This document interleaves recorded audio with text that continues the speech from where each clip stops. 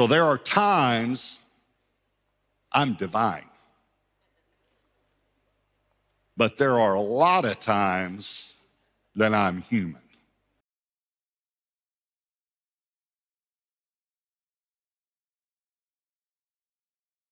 So this summer, the Lord spoke this series to me called Divinely Human.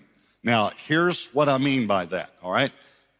I'm only going to use Jesus as an opening type, but we're not going to be talking about Christ in this series as far as focusing on his life.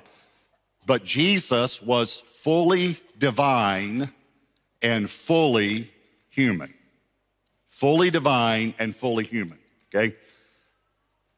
I am not fully divine. I know that surprises some of you. But I am fully human. But I am partially divine.